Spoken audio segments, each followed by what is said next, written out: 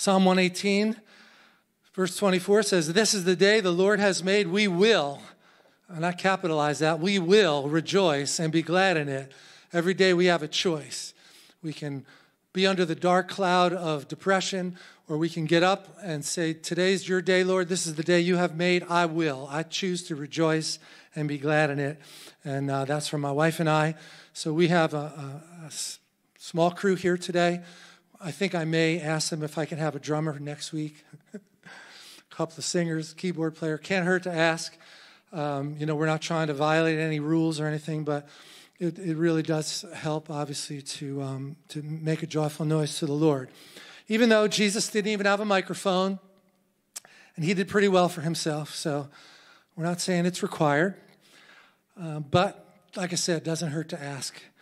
And then it says in Psalm 118, verse 17, this is the post I put up on Facebook this week, "I shall not die, but live and declare the works of the Lord." Would you say that with me? I shall not die, but live and declare the works of the Lord. Say it again. I shall not die, but live and declare the works of the Lord. That's what we have to remember, amen, that his life is inside of us. I quoted it earlier. The same Spirit that raised Jesus from the dead is alive in us. He's the God who calls those things that are not as though they are. And we've been hearing for months and months now how this is the decade of the decree, how this is a weapon. Our praise is a weapon. Our mouth is a weapon. Our voice is a weapon. I've encouraged our congregation to look at one of the videos that we have posted on our YouTube channel by Dutch Sheets, which talks about how the Word of God is the sword of the Spirit. But he really does a beautiful job of breaking down what the word means there. It's not a sword until you speak it, okay? I'm not going to try to reteach it. You can watch it. It says the sword of the Spirit is the spoken word of God, if you're looking for that video. I also just want to encourage you to go back and watch the March 8th service that we have posted on our website as well when Chuck Pierce was here. So March 8th, we weren't in the kind of current status that our country is in, where there's so many new rules popping up every day of what we can't do and how we have to restrict our movement. We were still allowed to meet that day, and there was just hundreds of people here, and Chuck prophesied, and he also blessed us for our move going to the fellowship deaconry, which was scheduled to happen on May 1st.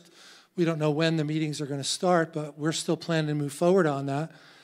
And what happened to me when I re-listened to it this week in light of all the things that have happened with the global coronavirus, it really puts a whole new light on the prophecies that he gave that day and how incredibly accurate he has been all the way back to September when he first talked about plague-like situations coming. But he also put the condition on it back in September that it was only going to go through April, okay? Now, if you need something to hold on to, you hold on to that because we trust the prophet. God reveals things to the prophets first, and we're believing. And you don't have to know how God's going to do it. There are things that you could think of in the natural that could happen where this thing could die. God could curse that thing and it could die. He's done it throughout history. So don't try to figure out how. Just trust the prophet and believe God and stand on that word. And, you know, we like to joke around a little sometimes and say for people in ministry, some just went, but some are sent. And the other beautiful thing about that time with Chuck was that we were sent. We got the blessing to go, and it just really confirmed to me that that God has been on this move, even though we haven't physically fully moved over there yet. So I just want to encourage you, if you're part of our congregation and you're part of our family, to don't stop giving to the move, because we have a war chest we're building over there. Things are going beautifully. A lot of people got to go there. That next Sunday, after Chuck was here on the 15th, which would have been last Sunday, we got to go into the building together and pray. And it was just the next day that the rules came out and said, at first, no more than 50 people, and then, what the current rules are now. So the timing has just been amazing. We had over 100 people in the chapel praying. Even though it's a construction site, we had approval to be in there. And it was just so cool that the Lord worked out the timing this way. So this would not be the time that we would normally take the offering, so I'm going to ask the three people that are here to just come up and No, I'm just kidding. They have to be on the board. But, we still have the U.S. mail is working. We still have online giving. Our website has multiple ways that you can give, text to give, tithely. You can donate right on our Facebook site as well. And our bills don't go away just because we're not able to meet together. And look, God's not a beggar. I'm not going to be a beggar, but I do want to also point you to another teaching from Chuck this week, okay? He's our covering. He's our oversight. And he's also an extremely accurate prophet. It seems like every year that goes by, he gets more accurate. Because the other thing he did this week is he taught about the power of the principle of ransom. He called it the law of ransom in the Bible. It wasn't well known to me until I heard him teach it. And then I went and looked it up. Again, I'm not going to reteach his message. It's right on our YouTube channel. It's also on our Facebook page. And it says the power of the law of ransom. And it's about this year's Passover, 2020. Exodus and Passover, same thing. In Christian circles, we call it Easter. It's a great celebration time, but it goes all the way back to Moses leading the people through the Red Sea. So don't lose the point that Chuck is making in there, is that it would be easy for fear to let you to stop giving. He said, but the reason the plague came on David many years later is because he didn't go back and inquire of the law and recognize that if he took a census, that he would also have to give an offering. And the plague came because David didn't follow the order. That's the point Chuck is making. He said it was really very similar to when David first went for the Ark of the Covenant when it was in Obed-Edom's house and forgot to consult what the law said. If he had consulted the law, he would have known that it only could be carried by priests on poles, but he didn't. He took a shortcut, and he went and got the ark, and we know what happened. It was on a cart, and somebody tried to touch it to hold it from falling, and they were struck dead because that was against God's law. And, David repented of that sin, and he went back and looked, and Chuck's point is that we could be hijacked into thinking we have to stop giving now. Don't do it. Don't do it. It removes a blessing.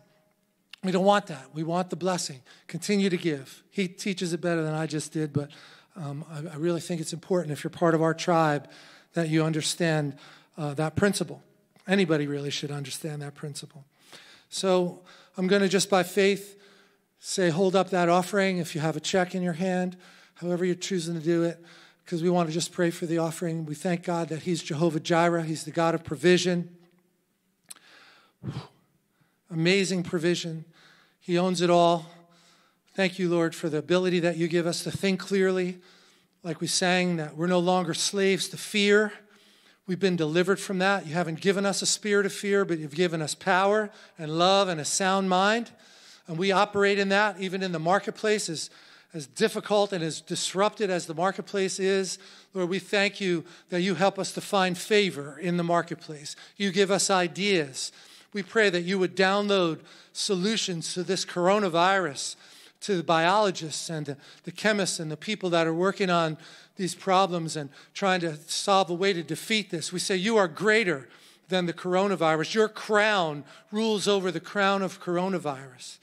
And we thank you for the principles in the Word of God, that you said that you've given us the ability to get wealth in order that your covenant might be established here in the earth. We receive that. We receive that promise, Lord. We lift up that offering before you.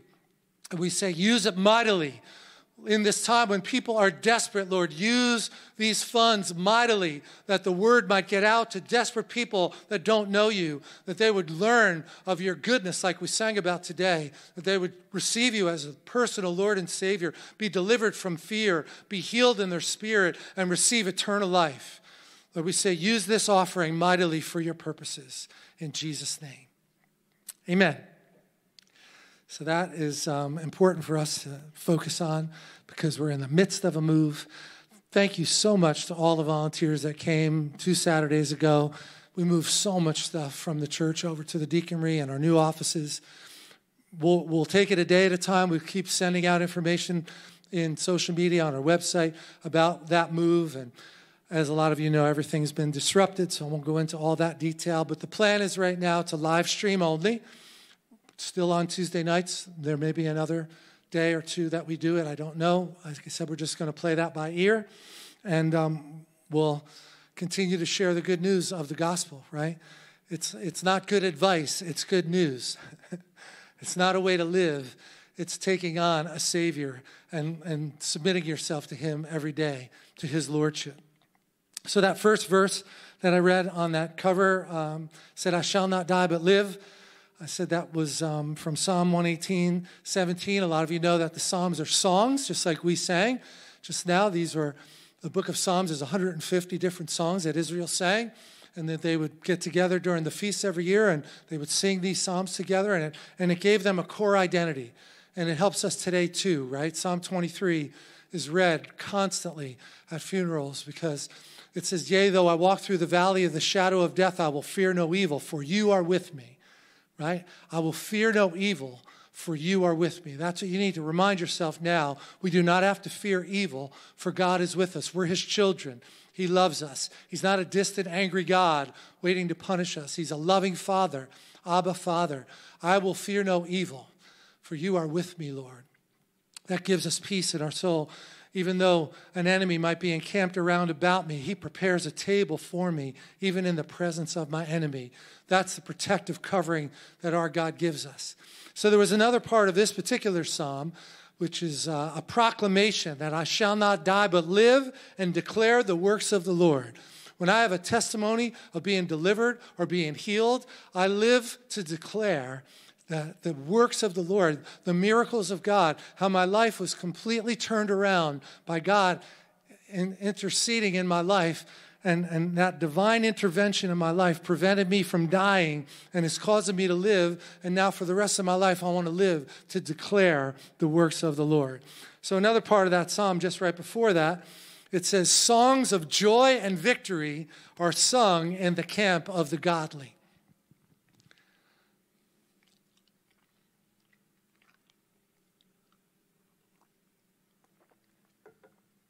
Here comes the warfare. It's not so easy to sing songs of victory when you're hunkered down in the bunker and you're not allowed to leave your house.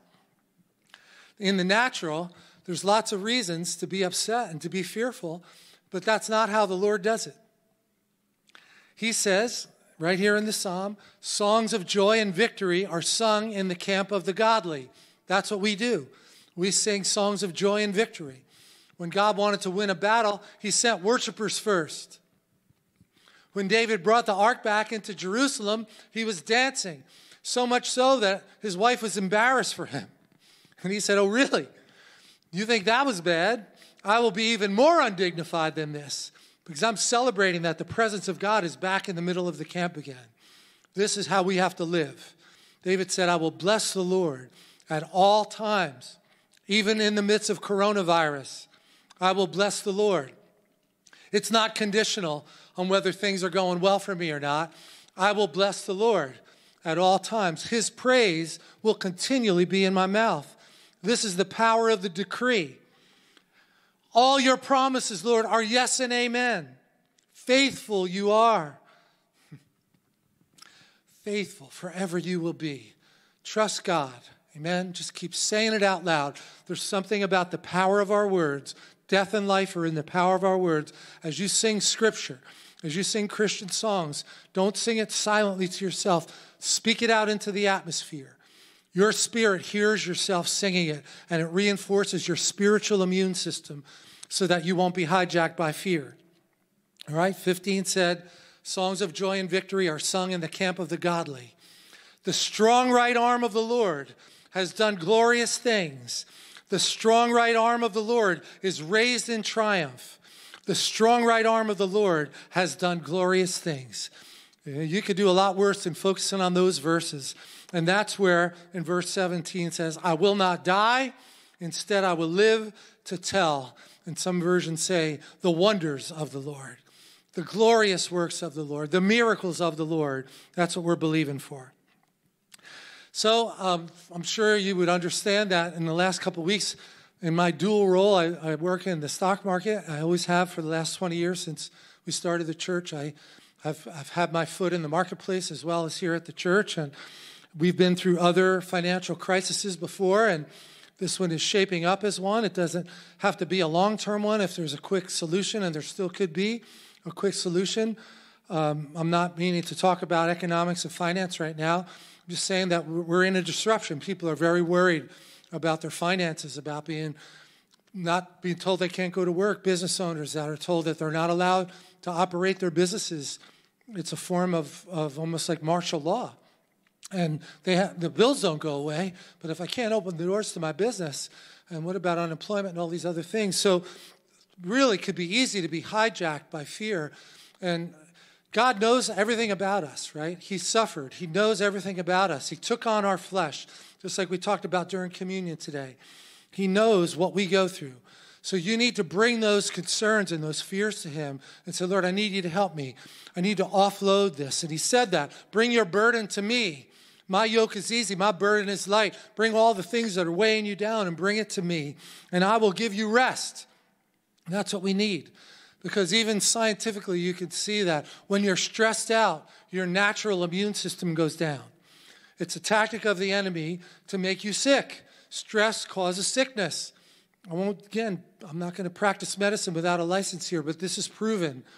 You need the peace of God in your heart, not be hijacked by all the news and the constant flow of scary things that are going on around us. We are protected. He sings songs of deliverance over us. We just said that today. So I was getting a lot of calls and making a lot of calls to clients during the last 2 weeks since things have really started to go haywire there. And naturally for the church as well. Lots of prayer requests, lots of people that need prayer and need help, and that's what we're here for. That's what we do. And you have to be like David was. It says that he encouraged himself in the Lord. You may remember this when he went out with his army.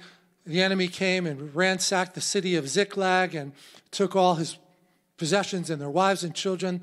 And when he came back, his men wanted to stone him, as the leader. And it says so strongly, it's such an important encouragement for us that David encouraged himself in the Lord. That's what we have to do right now. That's the kind of battlefield mentality that we're in right now. No matter what's going on around us, we take our strength from the true north. The compass of God is pointed to the true north. And Lord, we don't know what the future holds, but we know that you hold our future. And we're not going to allow our faith to fail here. It says, Jesus said, when I come back, will I find faith in the earth? It says about his hometown, he could do no miracles there because of their unbelief. That's a stronghold. That's a stronghold against our ability to walk in faith. You have to make some tough decisions. You're not going to make good decisions if you're hijacked by fear. You have to be at peace. We had a friend, John Paul Jackson. I'm sure a lot of you know who he was. He passed away, but when he was here speaking with us, he said, peace is the potting soil of revelation. It sounds like it's almost a proverb. It's not from the Bible, but it's a brilliant thought that we need revelation now more than ever because we're facing decisions we haven't had to face before. So if you're not at peace, you're going to make bad decisions. So probably the main scripture I've quoted in the last couple of weeks since all this has started to be so prevalent on people's minds is this portion of scripture. I started saying it because of the panic that happened in the market so early, and I realized that the Lord, the Holy Spirit, just quickened this portion of scripture to me because the book of Hebrews has always been very special to me. It's not an easy book to understand, but it's really rich. And in Hebrews chapter 2, I'll read it from this translation. It says, 2:14, because God's children are human beings made of flesh and blood, the Son also became flesh and blood. All right, I'm just going to stop there for a minute.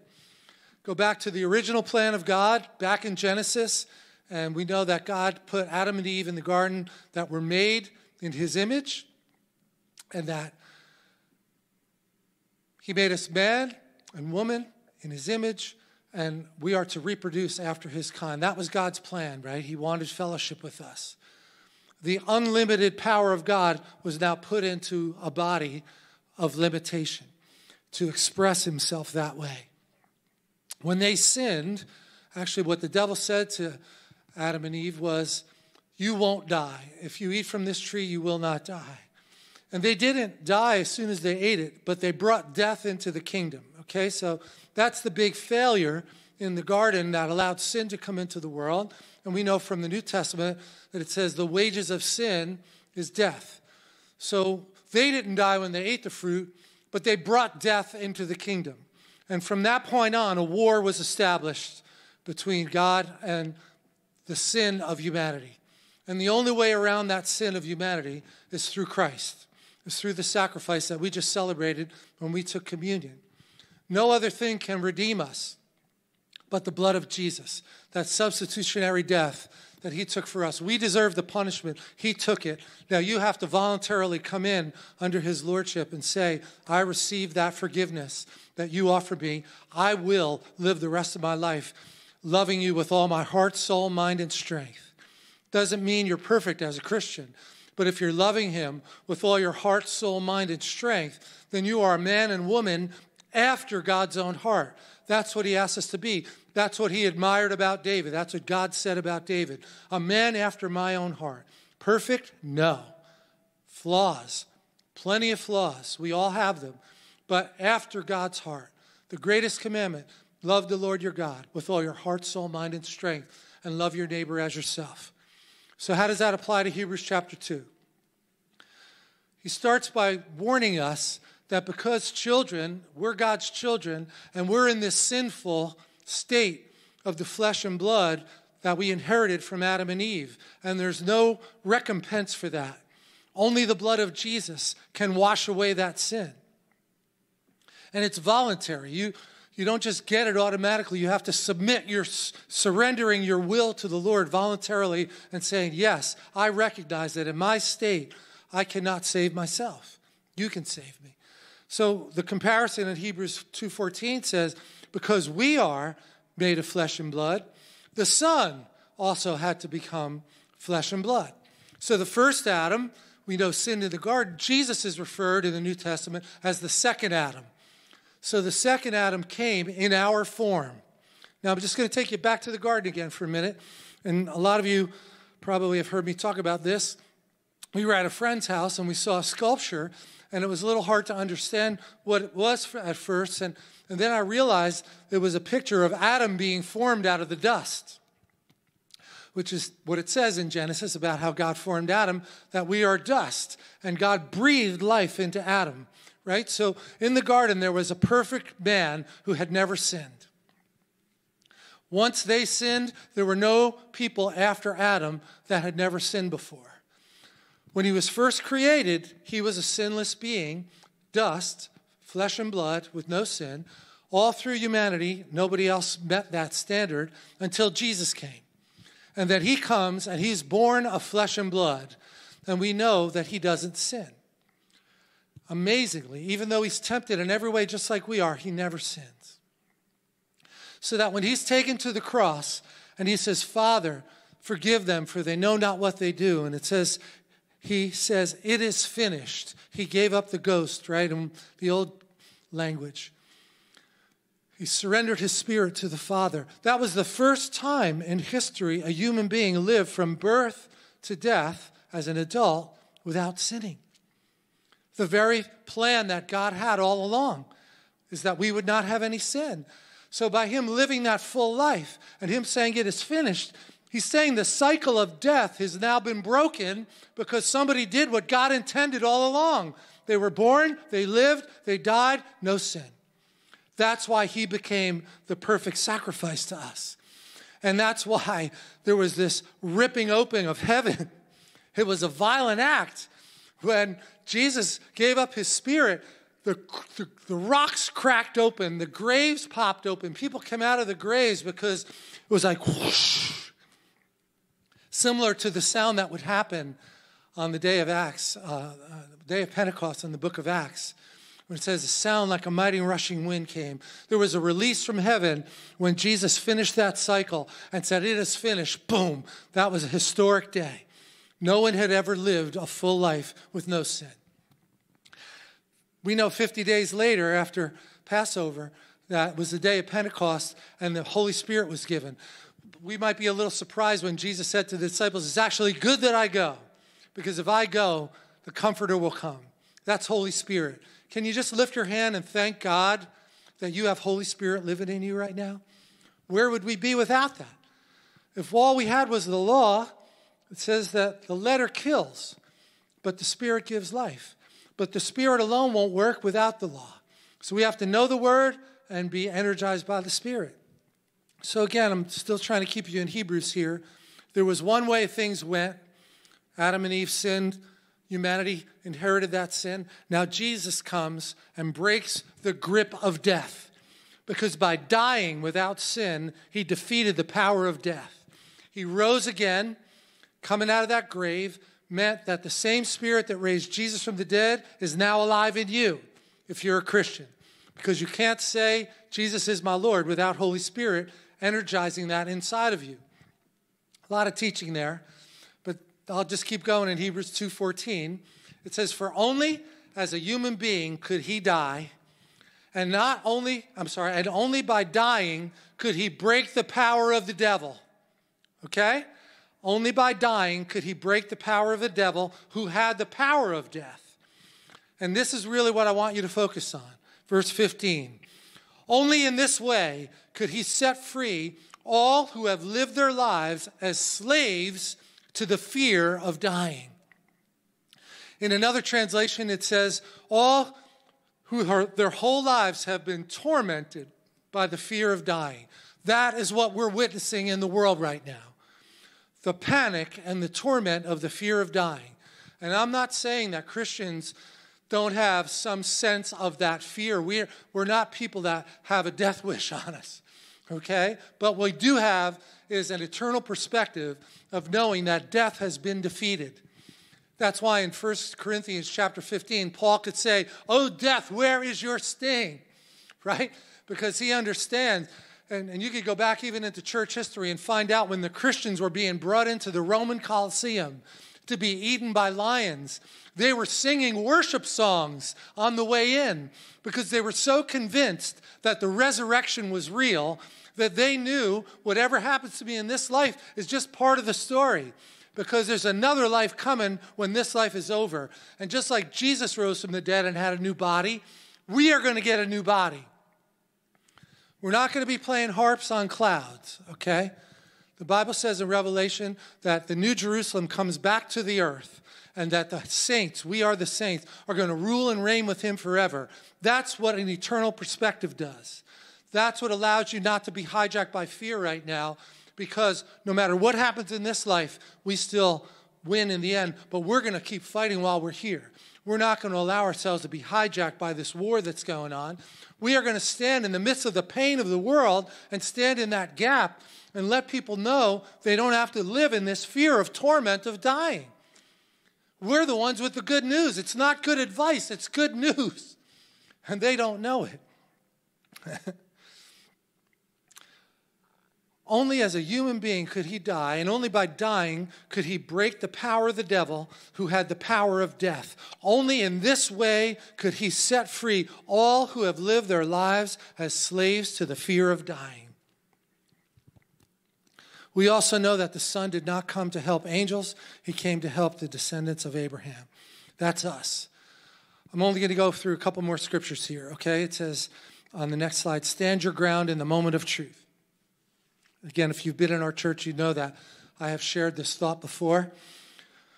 But partly what happens when you're in a time of crisis like this is that your root system starts to surface and you realize the things that have really been cornerstone truths.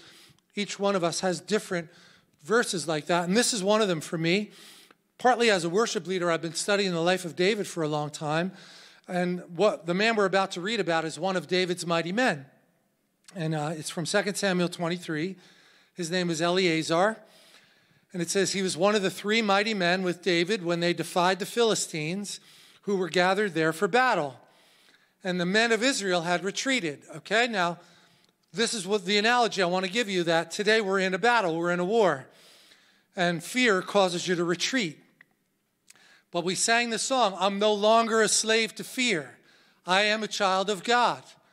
This man isn't singing that necessarily, but he's living it in the way he's acting. I'll just read it again. This man, Eleazar, was one of the three mighty men with David when they defied the Philistines who were gathered for battle.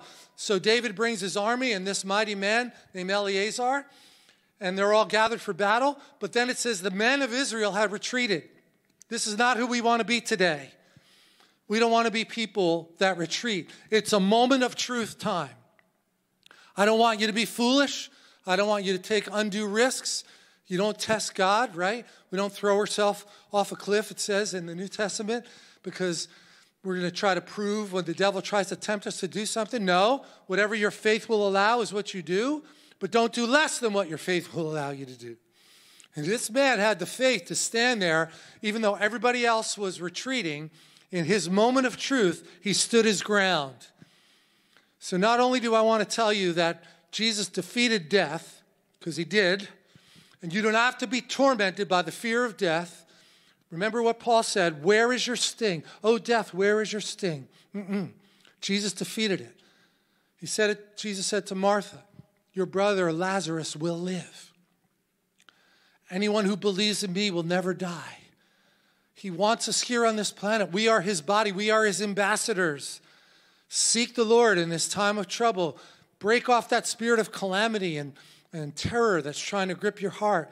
And stand your ground in the moment of truth like this man of God, Eleazar. It says in verse 10, even though the rest of the army was retreating, he arose and attacked the Philistines until his hand was weary and his hand stuck to the sword. And we know in the New Testament it says the Bible, the Word of God, is the sword of the Spirit.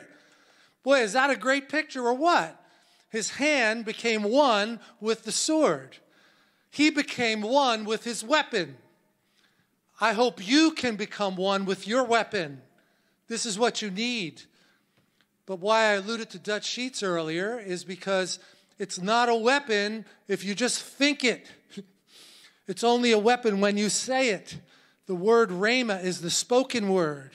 So become one with your weapon in the decade of the decree. Speak it out of your mouth. Stand on the promises of God. Memorize Scripture.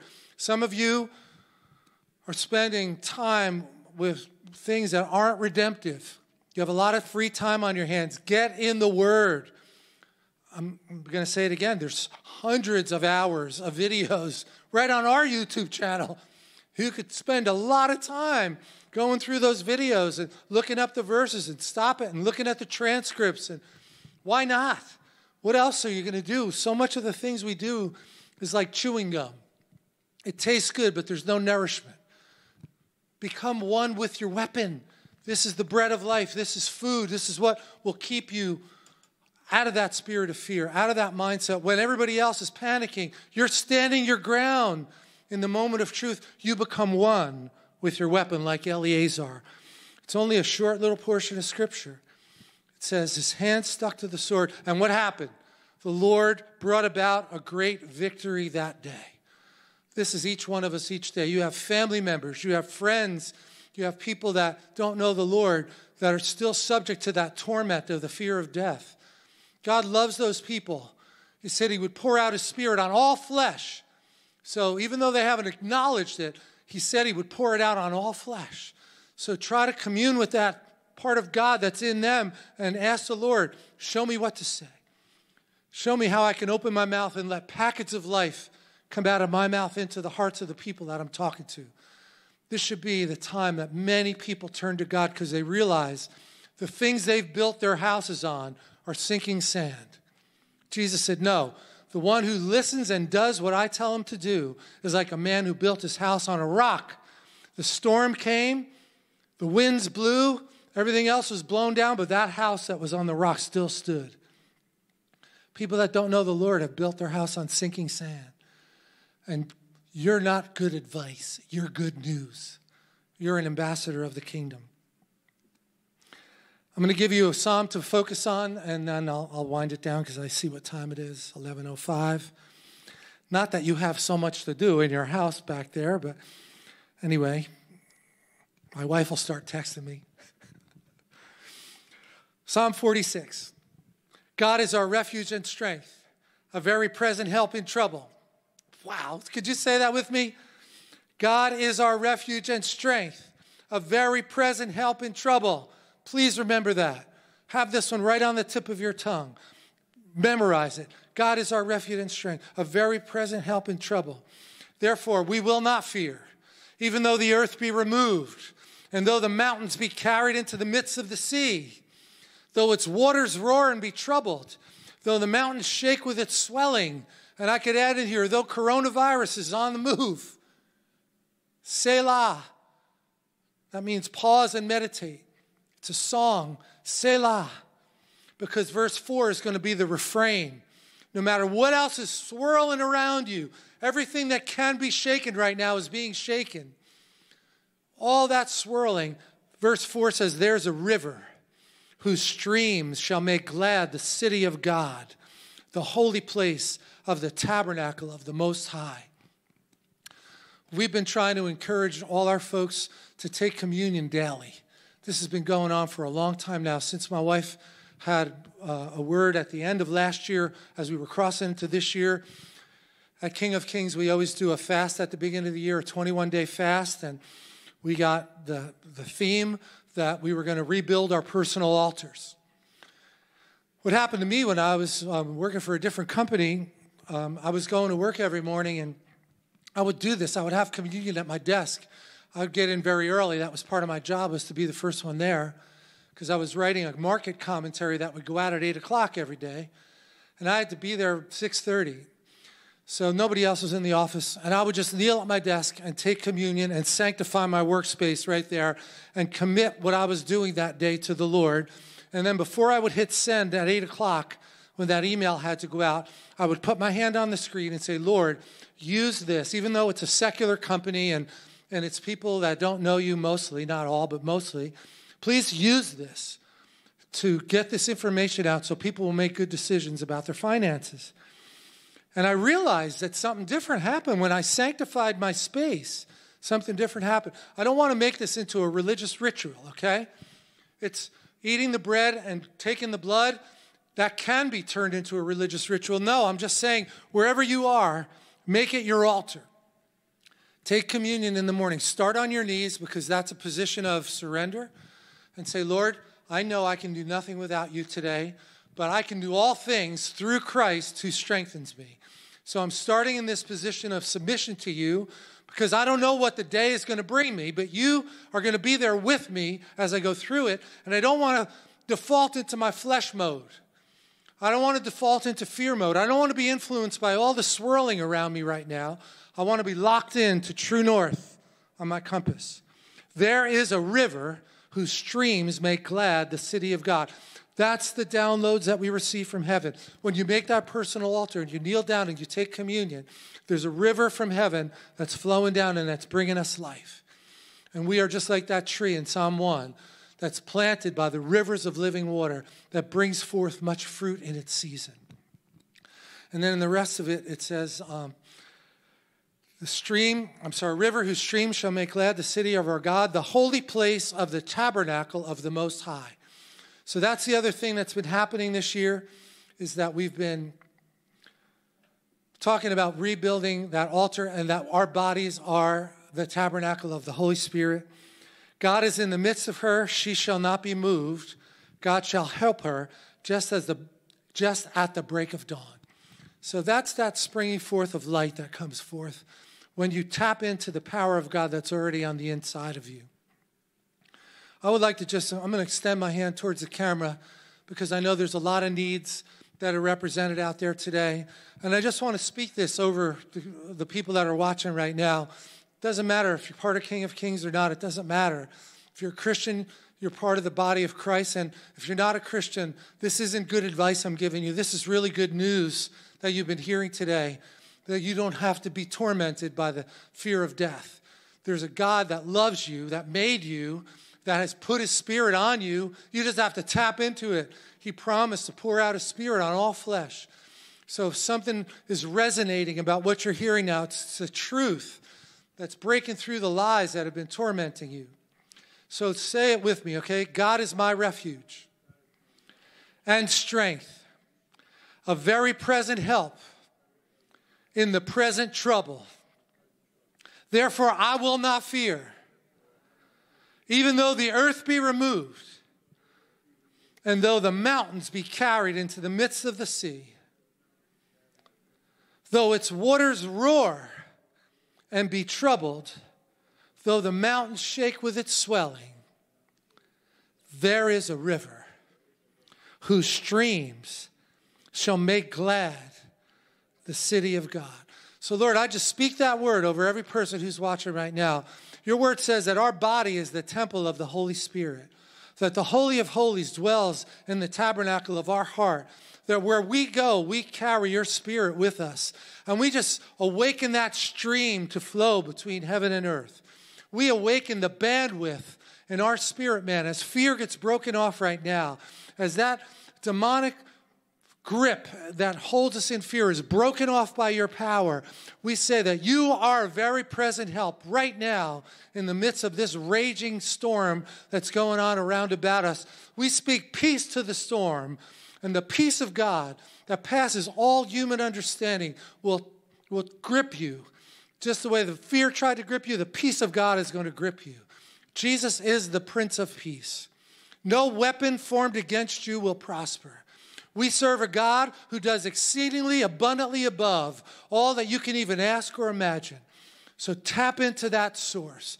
Tap into the rock of Jesus Christ as your firm foundation. I love you all.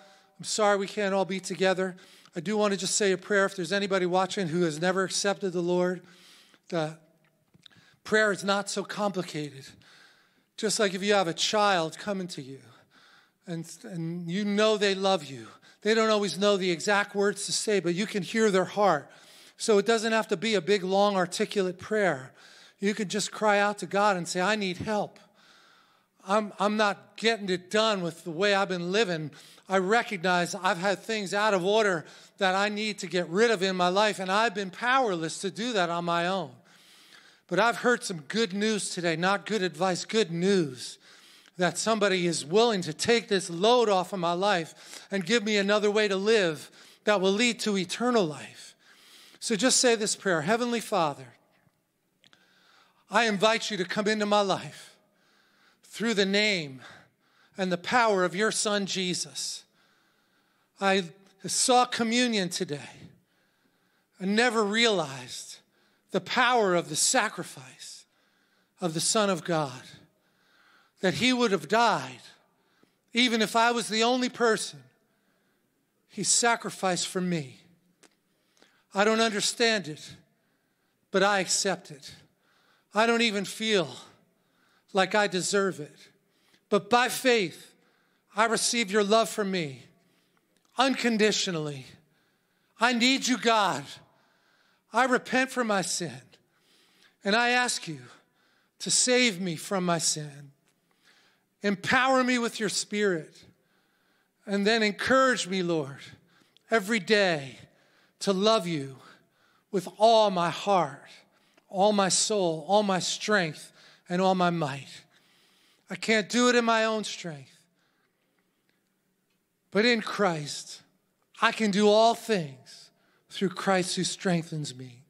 I receive Jesus Christ as my Lord and Savior for eternal life and for the abundant life that you have for me in this earth. In Jesus' name. We love you, church. We love you, body of Christ. And we're going to still be here. In Jesus' name, God is fighting for us. God is on our side. Amen. So with that, I'm just going to say goodbye until we meet again via live stream. We pray that you all have an awesome day. If you need to communicate with us, you can go on our website, Facebook page, send a message, send an email, and we'll be back in touch with you. Praise God. Have an awesome day.